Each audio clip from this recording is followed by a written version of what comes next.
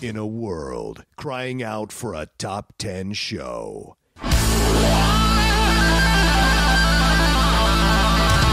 John Roca and Matt Nost are here to bring you the top 10.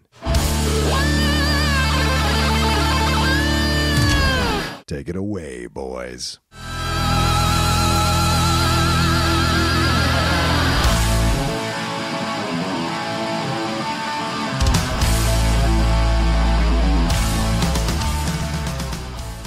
Hey, Top Teners, welcome to another episode of Topic Thunder.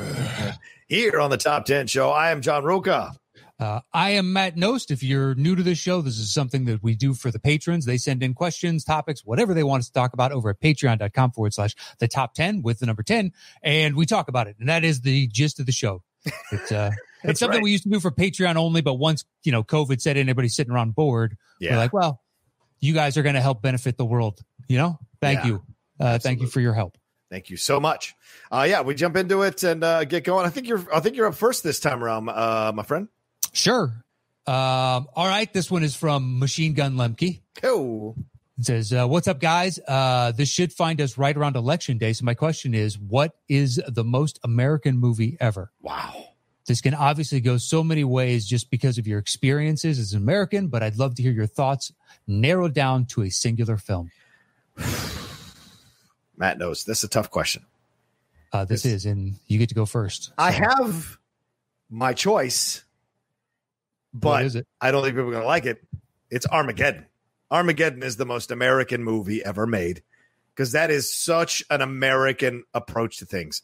Let's get a bunch of oil riggers, teach them quickly to be astronauts in a couple of weeks, send them up there, and somehow, some way, through American gumption and know-how, they're going to figure this thing out. And the main American sacrifices himself for the good of the world. And everyone's waiting for America to solve this problem, to save the world yet again. And it's Bruce Willis. It doesn't get more. And Michael Bay and Shiny Lights. It doesn't get more American than that, in my opinion. I think it's a pretty American film.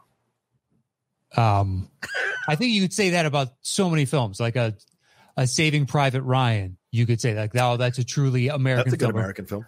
Practically any underdog sports story. So Miracle, Rudy, Hoosiers, whatever. Throw a dart, hit a fucking movie. Remember the Titans. They're all, it's like, oh, that is Americana right there. Right. The first thing I think of is an old bit of a friend of mine, but it has nothing to do with movies. So is a comic that every comic enjoyed watching. His name is Joe Sinclitico. Because at the time, for years, you didn't know what you were going to get, but it was almost always hilarious, especially for the comics. He's just had a weird way of looking at the world, and if you could tune into it, it's pretty fucking brilliant. But he was talking about his mom played Lee Greenwood, Proud to be an American. Oh, yeah, of course, yeah. And he's like, I hadn't heard that song in so long. And my mom had the cassette and played the living shit out of it in the car. I heard that song so many times. And he's like, I just picture Lee Greenwood like standing in front of an American flag waving, and he's just got a corn dog up his ass. And he starts going all these white trashy type of things on top of while he's recording this. And like, that's when you say proud to be an American, that is the first image that I get in my head from a bit he did like 3 times, but it stuck with me. Yeah. Anyway, so the most American, I don't know. I mean, how do you say what is the most American? Well, I think that's why Chris said it's like your own experiences as an American, And so in me, the son of immigrants, I mean, it's an interesting experience, the American experience through my eyes versus like Matt's eyes or anybody, or maybe Lemke's eyes who sent in the thing. So like for me, Mr. Smith Goes to Washington, that's a pretty American film. It's a Wonderful Life is an Americana film. Sure. I think On the Waterfront is an American film as well. This idea, once again, of like Matt just said, the underdog fighting against the corporate system, the corrupt corporate system, and standing up for the little guy so they get a shot. And that's the one ironic thing about America, right? We love the underdog story because we still think we're the underdogs and no one believes in us and everyone comes after us. Yet we're the top dog in the yard. It's an amazing way to exist. This country is we're the top dog in the yard, yet in our minds, we still think we're the underdog as well at the same time. So I'm sure it infuriates other countries, but that's actually how we see ourselves. So it's interesting, and it comes through in our movies, I think, more than anything else. We don't like movies where the corporate guy is the winner at the end. We like the movie where the underdog fights against the corrupt system. Oh, of course. Yeah. Or you get a peek behind the curtain at the corrupt system, like a Big Short or Margin Call. Mm-hmm. Two other very American movies. Easy Rider, you could say, is an American movie. Good point. Yeah. Wall Street. Yeah. They're all parts of the complexity that is America. True. I think I salute that statement. I mean, you could argue Do the Right Thing is an American movie from the Black Malcolm Experience. X. Yeah, Malcolm X from the Black Experience. Absolutely, yeah. Selma. Yes, right. Yeah, any topic you can find a movie and be like, yeah, that to some degree, sure. I can take an argument on that. Like Don't Be a Menace to South Central. It's an American movie. There's a slice of life, apparently, of what maybe it was kind of like. Wait a minute. Are you being serious right now? South Central, but you said Don't Be a Menace in South Central. Oh, I'm sorry. It's South just Central bikini. I was thinking Menace to Society and South Central at the same time. That was good. I like that. I was like, wait, is he joking? No. I should correct him here. Let's see what else. Yeah, man. I would throw La Bamba in there as a Latino. I mean, he's a son of immigrants who's wants to succeed. He finds the American dream and he dies tragically, So it's just like this guy. That's a lot of an America aspect to it for sure. Yeah.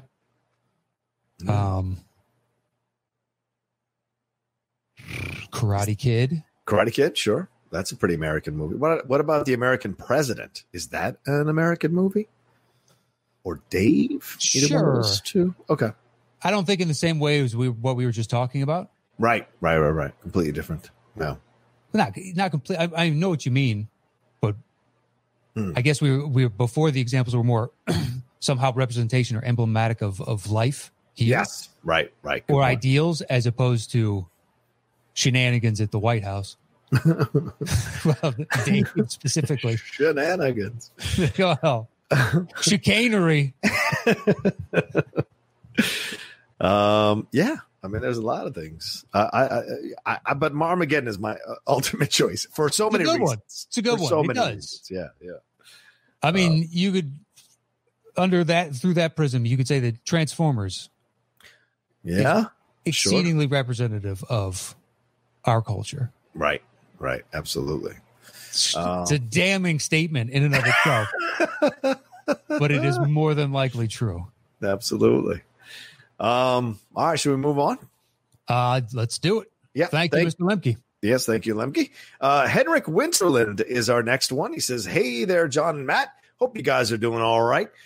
Just all right. Okay, cool. My question today is a pretty simple one. What are some of the destinations you most look forward to visiting once the COVID situation dies down? Personally, I can't wait to go back to Iceland. Oh, wow. I was there last summer and it was absolutely incredible. Can't recommend it enough. Thanks again for being an endless source of entertainment in these trying times. Best wishes from Sweden, Henrik, or Enrik. I don't know how you say it in Sweden, but yeah. Matt, what are some of the places you want to visit once the COVID situation dies down? We had talked about making a trip to Mexico City. Oh, cool. Because you can just shoot down and take a 4-day weekend and get to see a tiny fraction of one of the world's largest cities, but still go spend 3 days down there and then fly back because it's not a long flight. If you can, 4 days isn't impossible to find every once and again, as opposed to taking a big long trip. Outside of everyday life, I don't know, just the random. I don't get to see any family this year. Right. So it'd be nice to do that. I won't be able to ski this year. Normal white guy shit. So, what about you? I think it's Ireland and Scotland for me, and hopefully for us, Lindley and I, because we had a great time in London and Liverpool when we did our show. But I didn't get it. We didn't get a chance to go to Ireland or Scotland, and so I'd like to go to Edinburgh. I'd like to go to Dublin. I'd like to go to a couple of the cities there and see some castles and walk amongst the highlands and all of that. So certainly those are the two that jump out. Tokyo is a possibility in my head as well. Mm-hmm. I've been to Australia a couple times now for one day or a day and a half. Sure. But that would be fun to go for an extended period of time down to Australia and see some of the cities or the sites there. Yeah, I mean, I've been to Paris. I've been to Spain. Spain would be fun. Rome would be great. I think those places that I haven't been, say like Barcelona and Rome, would be really interesting to go to. I think those are the ones for me. After visiting the good chunk of the rest of Spain and Italy, Barcelona is basically the San Diego of Europe. Oh, really? It's like so chill and whatever. Yeah, they have the history, but it's a entirely laid back. Right. So it just felt like an older San Diego to me. I liked it. But which is the most metropolitan city in Spain that you like? That was more like New York. Was there a city that was more like New York? That'd be Madrid. Really? Okay. It's not even close. Wow. Yeah, that's your number one stunner right there. Okay. Had some of our favorite food that we've ever been to consistently. Dude, I had an octopus pizza that was one of the best pizzas I've ever had. We went back to it 2 days later because we both loved it so fucking much and had it again. It was so good. Pizza. I love it. Yeah, we went to this fountain. It was right around the corner from where we were staying. And, they had some reviews online. So we're like, we'll go check that out. And, it was just dynamite. We sat down to next to another, it was a father-daughter or something like that. Or no, a mother-son. Okay. And he was there for business for a while, and she came over to visit, and we just happened to be sitting next to him in a room full of Spaniards, by and large. Right. And they were just finishing up. And they're like, "Oh, this was good. Just try this." Like, "Oh, how long you been here?" And it was nice, cool, very chill atmosphere. Nice. Yeah. But then we tried one of their dishes, and then we got the octopus pizza, and it was just, it was so good. That's awesome. But yeah, I'm sure you would love Rome. Yeah. I think for me, seeing the archaeology. The sites, all the Colosseums and what have you, and all of that would be a blast. Just seeing all of the history, feel the weight of it under my feet would be incredible. So yeah, I did it the first time we crossed the bridge, and it was like, I'm crossing the River Tiber. What?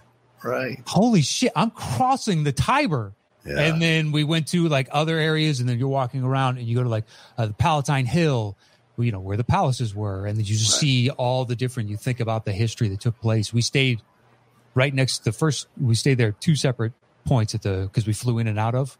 Right. So it was like 3-4 days at the top, 3-4 days at the end. Right. And the first time we were there, we stayed next to the Colosseum and the Circus Maximus.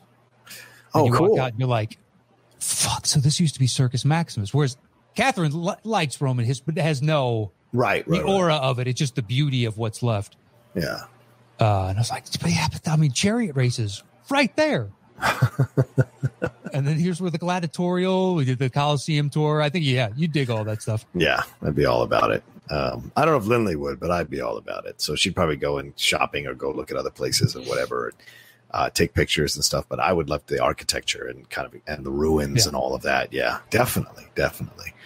Cool. All right. My recommendation would be to stay in a neighborhood not in the heart of that stuff.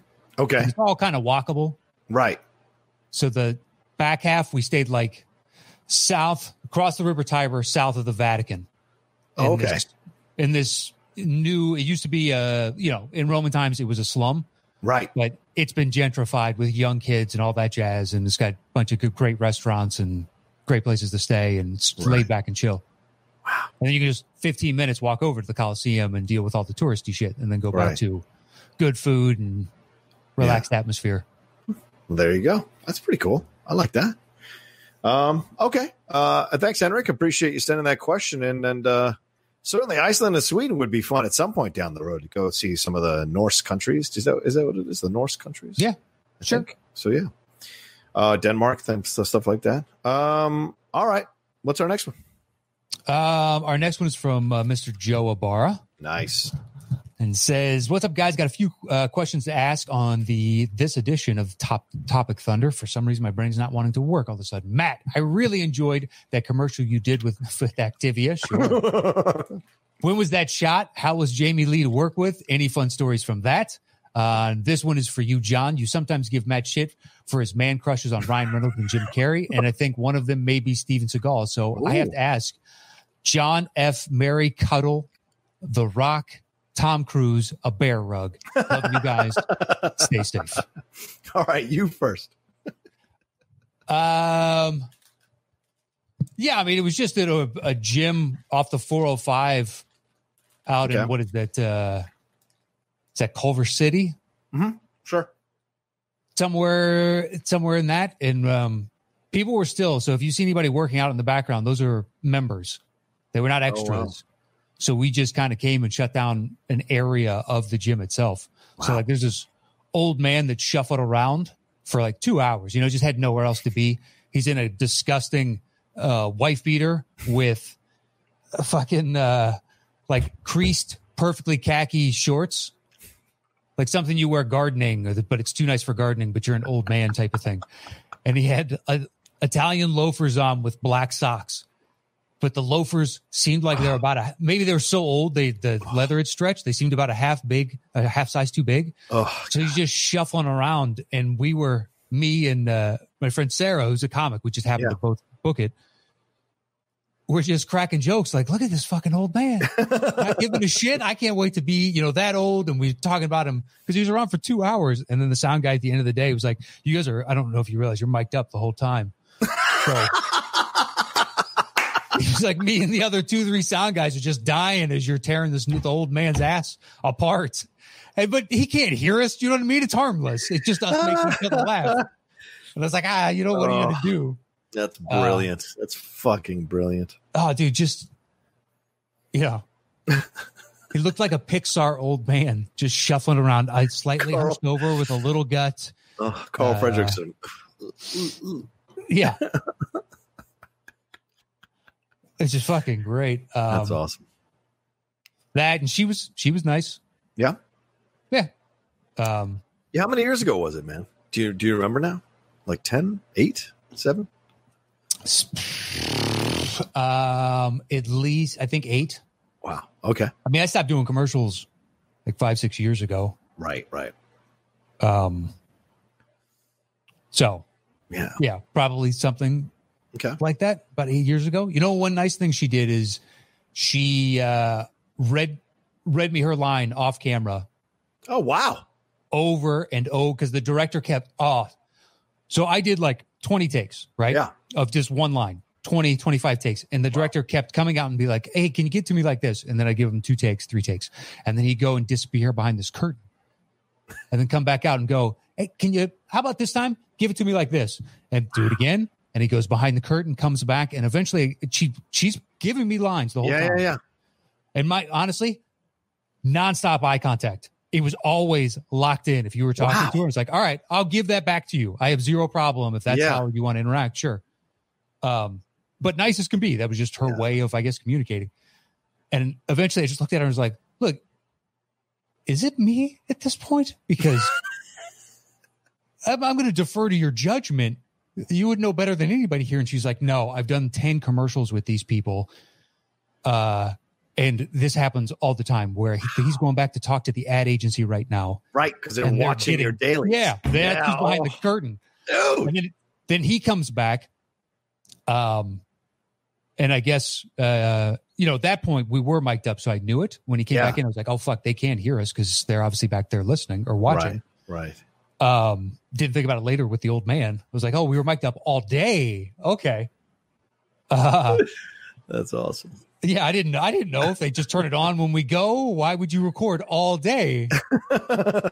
Yeah, why waste the space on your I don't know, on your memory? But what do I know? I didn't think about it. And she was like, no, they have no fucking clue what they want, so they're back there wasting your time and mine. Wow. And I was like, all right, well, and he comes back, he's like, hey, you guys okay? Everything good? Like trying to smooth it over. And we were both like, yeah, it's fine. And then I had to go in and do ADR. And I said that fucking line from a disembodied voice in New York coming through their studio because they were listening it over there. Right. How about like this? I like this resolution. I like this resolution. I like this resolution. I like this resolution. And just, I mean, that was the line that I just kept having to repeat on there. Yep. And then they ended up going with, I don't even know. I don't even know. Yeah. Dude, that's the way it is. We talked about it on the show, I think a while ago when I got that Minute Maid commercial. Same thing, bro. 3 hours of saying, oops, someone forgot to boost. 3 fucking hours. One line. Someone forgot to boost? That's it. And they're like, ooh. And they're like, okay, do it like, and I would go, oops, someone forgot to boost, which that Minute Maid commercial. And then I'd like, no, can you do a little more? Okay. Oops, someone forgot to boost. And it was like, oh, and then can you do it? It's the worst. So it's like, you're right. What you're questioning, like, is it me? You go into that place. You have to, because you're like, I've given it to you everywhere. And plus me, I never took an acting class. Right. So I don't know if I'm actually mixing it up. You know what I mean? Right. If you're getting, I believe I am. Right. But I've bullshitted my way to shooting this commercial. I don't know what I'm doing. And this was like my 4th or 5th. So you kind of know. Yeah. But I had friends that booked and they're like, you don't need to take an acting class to do a commercial. And I was like, okay. And I never did. And I just started going to commercials. Right. You just need to be good in front of a camera. Yeah. Natural and relaxed in front of a camera. Yeah, exactly. That's all I got to do. So sometimes, yeah. I remember once I had a audition. I might have told you this, but it was years ago. So it was for some PlayStation game, right? It was at that one joint that's off of Ventura up in the valley, but it's over nearer to Burbank than it is. You know what I mean? It's not Sherman Oaks, not Studio City. It's like Studio City, Burbank, right on the anyway. Right. And they're like, all right, so it's for a PlayStation game, but it's about the ocean or something. I don't know, but you're pretending to be at the Seattle fish market where they throw the fish. Yeah. And so I have to pretend that one guy's throwing a fish across my face and another guy's catching it. And I have to like do the spiel. So I do it and I act it out. And the guy was like, yeah, okay, I need you to act like they're throwing the fish, but not act like they're throwing the fish. And I was like, I don't know what that means. I'm pretending with all this in my head. Like I told him, and I was like, look, man, I think I gave you what I have. I can try it a different way, but I don't know what you're talking about, and I don't want to waste your time. And he was just like, let's do it. He was already pissed off. You could tell. It was one of those days where there's your mark, and you're like, oh, yeah. Literally just walked in the room. I love those guys. Those are my favorite guys. Yeah. They're super frustrated with their own careers, and they're mad that they're having to deal with other actors.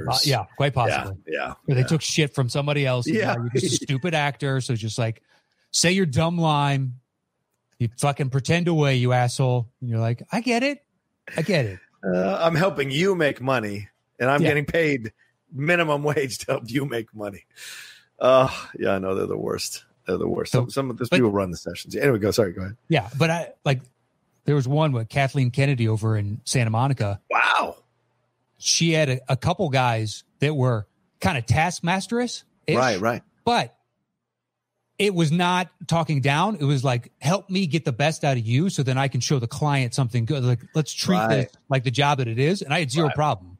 They could give very specific critique and be like, okay. And I tell them, be like, I think I could do it. Like, let me try and tweak that one thing. And then we do it and be like, okay, thanks. I appreciate it. In and out. I don't mind the ein, zwei German nature of it. Right. But when it's the petulant, and you're like, all right, man. Yeah. Listen. The passive aggressive thing.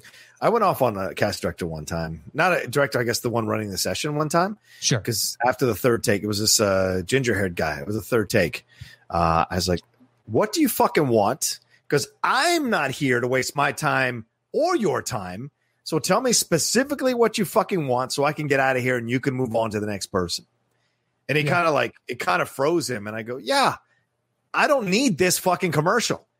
Just tell me what you want so I can get on with my day and go actually get paid, because I have no idea if I'm going to book this thing. And 9 times out of 10, I don't. So I don't want to waste my time any more than you do.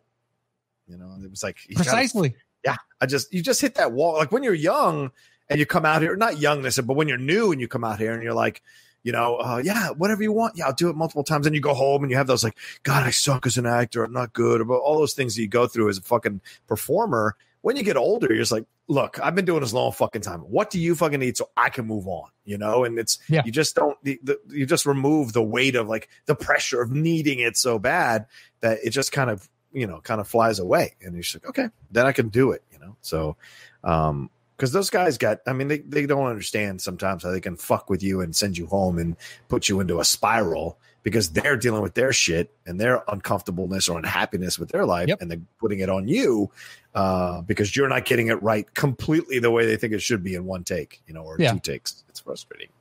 Yeah, you just got to learn to not care and give a fuck. Exactly. If you're a hot chick, they'll do 8 takes with you. But if you're like a dude coming in, it's like 2 to 3. If it's a guy running the session. Anymore, I bet you that doesn't happen near as often. Well, maybe not. Maybe not anymore. You're probably we haven't been in the game near as in the past few years. I will tell you this though. I've started to go back, Matt, because I got signed in with new hosting agents. They also represent me for some commercial stuff. Mm-hmm. So I've started to audition remotely.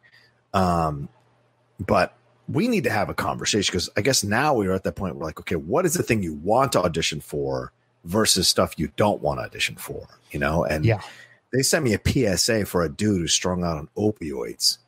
And I didn't want to do it. I didn't want to fucking do it, And so I looked at Lily. I was like, look at this shit. She's like, she read it. And she goes, just do it like shit. Just do it terribly so you don't have to worry about it. Then you did it. And then have a conversation with them later and tell them exactly the kind of stuff you want to go for and the stuff you don't want to go for, And so, all right, that makes sense. But it was terrible. I had to be like, strung. I had to be like, oh, going to work, nice hair, blah, blah, blah. And then you send it in. So you don't even get that second take or third take or whatever. You just send it in. So it's interesting. Yeah, but you could also do multiple takes on your own. Yes, you can. You can. And you can edit them in. Yeah. You get to now use fucking performance enhancing drugs. Whereas before it was more an Olympic endeavor. You know what I mean? It was. You're right. Kids weren't paid yet. But I know a buddy of mine, who booked right before all this started, and now it's probably never going to air type of thing because they have to move on. It was for a car commercial.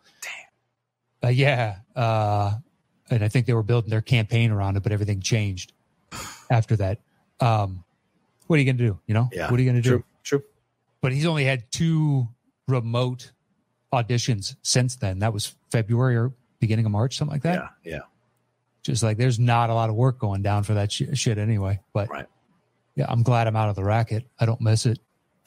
No, honestly, and I told them it's only a big job that I'll drive up to LA to audition for. Everything else I'm just going to do remotely because there's no logical reason for me to do that. It's annoying.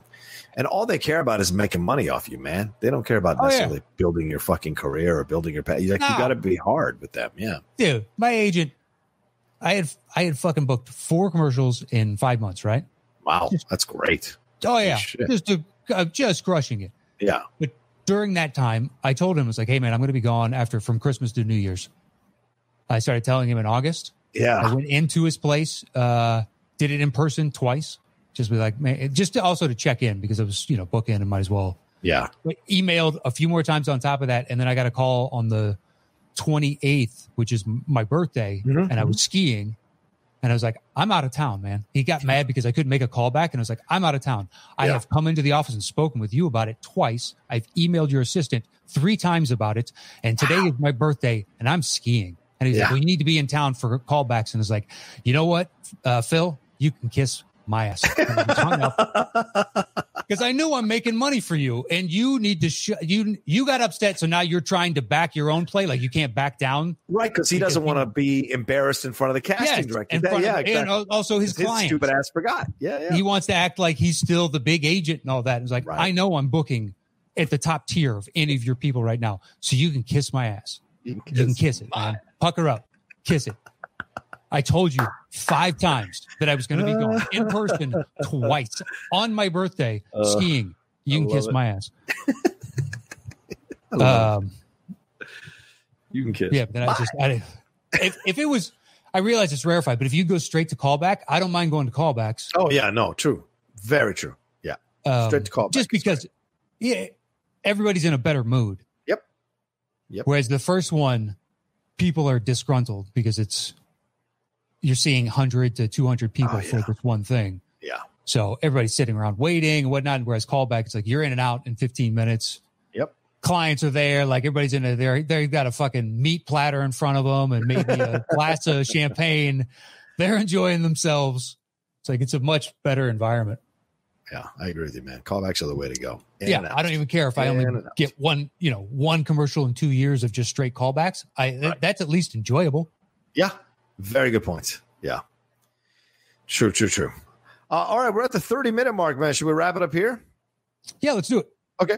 All right. Well, thanks everybody for watching this episode of Topic Thunder or listening to this episode of Topic Thunder. You know how it goes. Sometimes we'll get one or two questions and we'll just go on for 15 minutes on one question. That's the game. But please keep sending in your topics or your questions for us here on Topic Thunder. And we look forward to answering them as we keep doing this show every week.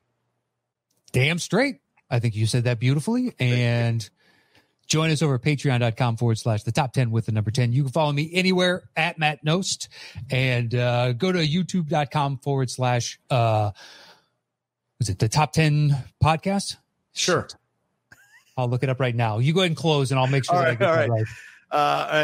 You can follow me at The Rocha Says on Twitter and on Instagram for all the stuff I'm doing and all the things that I've got going on in my world. So please follow me there. But yes, what Matt's going to, we have a YouTube channel for the top 10, and we're trying to get that thing monetized. So please come over and watch all the stuff we do there. The shows, the main shows, the Topic Thunders, and the Golden Tickets are all available there on YouTube for y'all to watch.